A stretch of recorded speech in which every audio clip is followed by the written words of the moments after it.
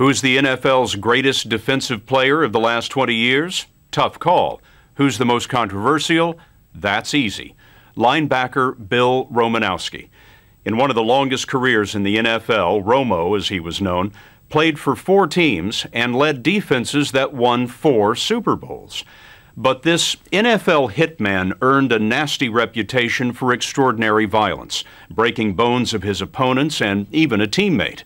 Now, in a brutally honest book about a brutal career, Romo admits he has regrets, steroids, the cheap shots, but he told us there was only one way to survive in the NFL, with overpowering strength and hatred. In his book, Romo, My Life on the Edge, Romanowski writes about a playoff game against the Giants, where he found himself buried with running back Dave Meggett. I'm pissed, and I'm down there just trying to rip that ball out of his hands. And all I could get was a finger. And at that time, I thought it was his, but just whatever it was, I just snapped it. And I could hear a scream at the bottom of the pile. You broke his finger and you thought to yourself, good, he's not going to be so effective anymore. At that time, yes. Man, that's cold.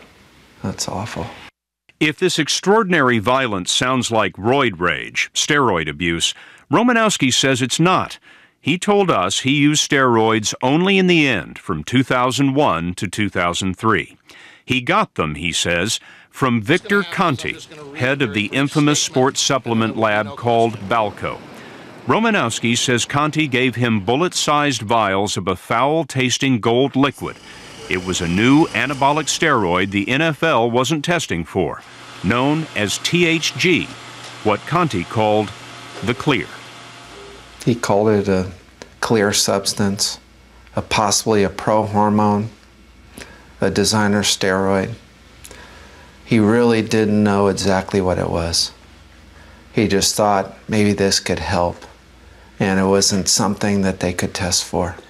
While Romanowski admits to THG, Conti was pushing other banned performance drugs, so we asked if there was something else Romanowski hadn't admitted.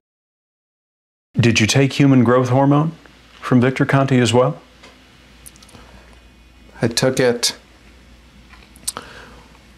a brief period of time, and I didn't receive any great benefits. Definitely didn't receive what I got out of THG or what I thought I was getting out of THG. You wrote, as soon as I found out something could be tested for, I stopped taking it. Yeah.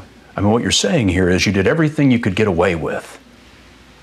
You know, I compromised my morality to get ahead, to play another year, to play 2 more years, to win another Super Bowl.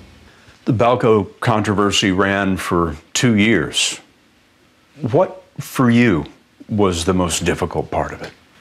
The embarrassment to my family and friends, to teammates, team owners in the league. That hurt. And ultimately, I had a little boy that looks up to his dad. And he said, "Dad, do you do drugs?" That would hurt me more than anything. He'd heard that at school. Yeah.